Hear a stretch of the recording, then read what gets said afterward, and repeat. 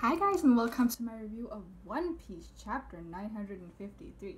It's been a while since I talked about One Piece and I don't remember how far I got into Wano before I just dropped off the face of the earth, so anyway, we're just gonna jump straight into this. Writing the notes for this review, I actually didn't write a lot of things down. I really felt like the chapter was short, but I think it was just because we got so much about Kawamatsu and like the few things that we got that were really progressing the story were kind of like not small things, but like, there isn't that much to talk about.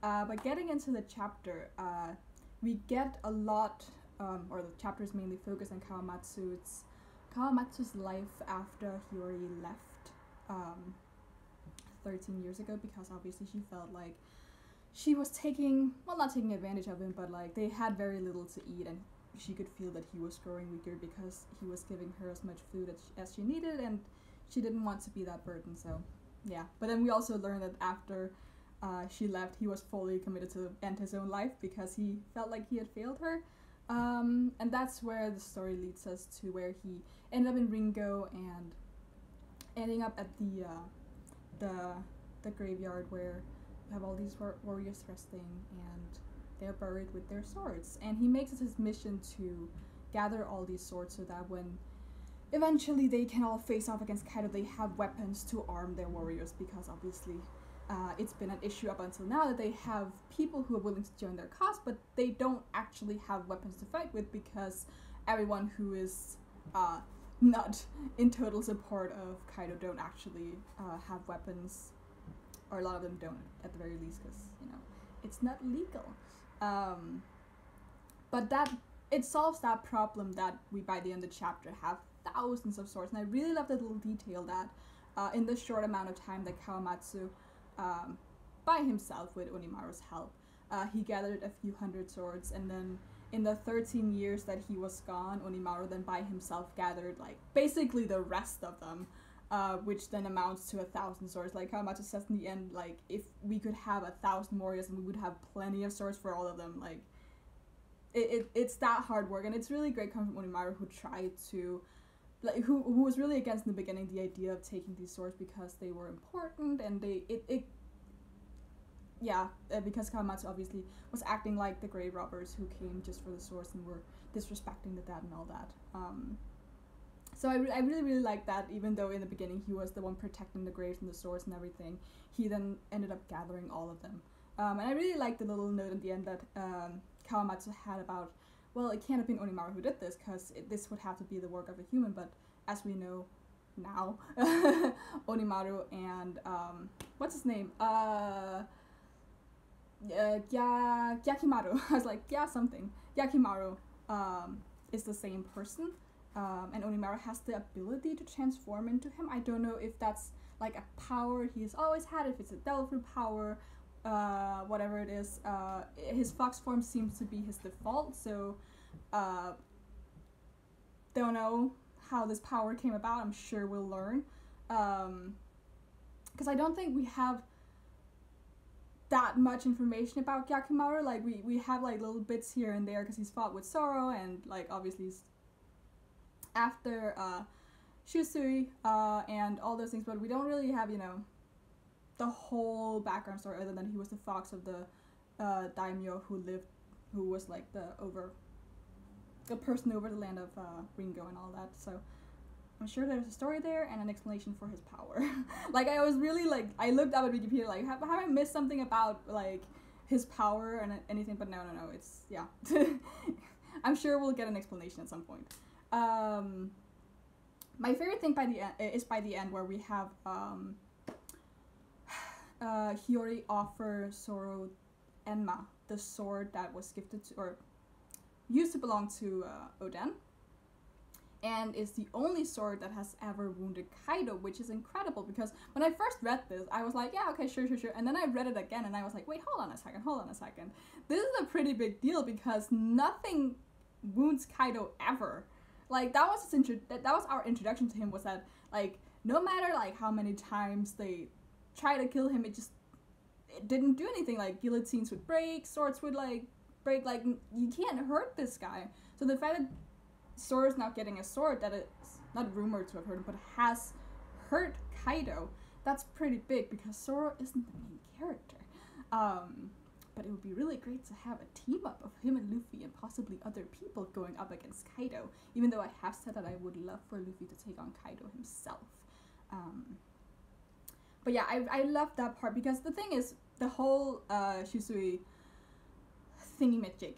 I am personally on Zoro's side because he earned the freaking right to that sword, but I do understand the viewpoint that everyone else has, because like, who's gonna believe that like Yuma was revived into a zombie because he got Brook Shadow put into him, and then he fought Zoro and lost and then gave him the sword. Unlikely, right?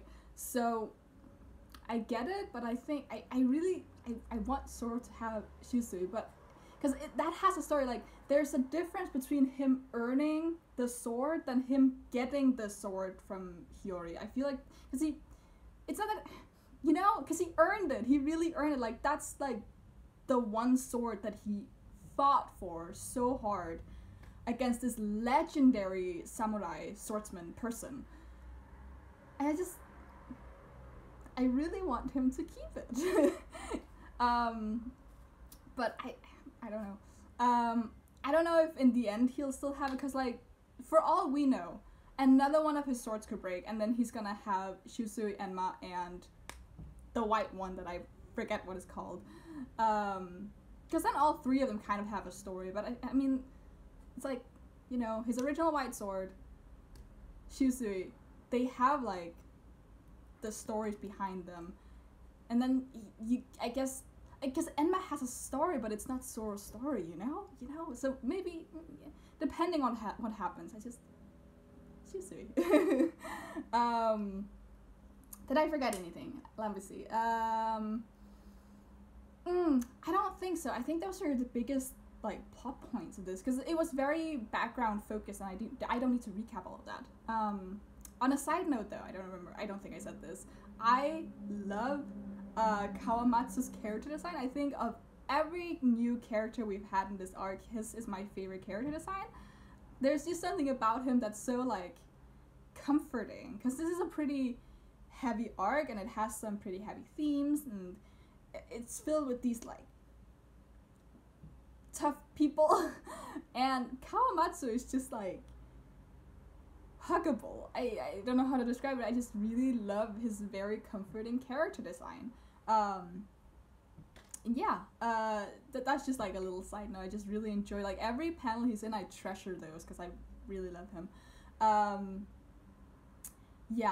am obviously missing a bit of other Straw Hats, but you know, spending time with Zoro is good too. I just wish we could see him interact with at least one more Straw Hat person other than, you know, these side characters. Don't know why did they say are side characters.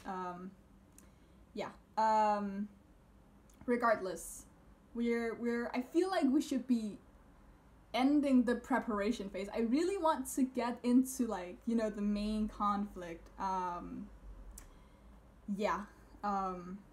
let's see, like, we still have the thing with Kaido and Big Mom to see how that's resolved, because obviously like Kaido isn't gonna go down by her hand in this arc, there's no way. But I also don't think he's gonna like take down Big Mom. It doesn't seem like they're fighting that seriously, because I think if they did, the whole island that they're on would have been destroyed long ago. So I'm really interested in seeing how that's gonna be resolved, and but I think I just really want to move this along, because I feel like we've been prepping for the fight for a long time. I just want to get into it, you know? I miss some good action. Just move it along a little bit. But these chapters are really short, I feel like. And I really, look, here's the thing about Wano. I want all the Straw Hats to get together. We've had like 8 out of 9. We're not counting Jinbei right now. 8 out of 9 have been in the same place, if I remember correctly. So close. I just want everyone to be in the same place for once. It's literally the last time everyone was gathered in one place was the beginning of Dressrosa. That's so long ago. It was like in 2012. I miss having all the Straw Hats together. It's been a long time. Anyway, this is a short chapter. It's gonna be a short review. I'm just gonna end it here. while I'm still getting back into doing reviews and stuff. So bear with me for a bit, but you can like this video if you liked anything that I had to say. Leave in the comments below what you thought of this chapter and other things. I mean, you can let me know all your thoughts about Wano so far, because it's been a while since I've posted anything in One Piece, or just posted anything in general. And you can subscribe to hopefully see more content in the future, and until next time, bye.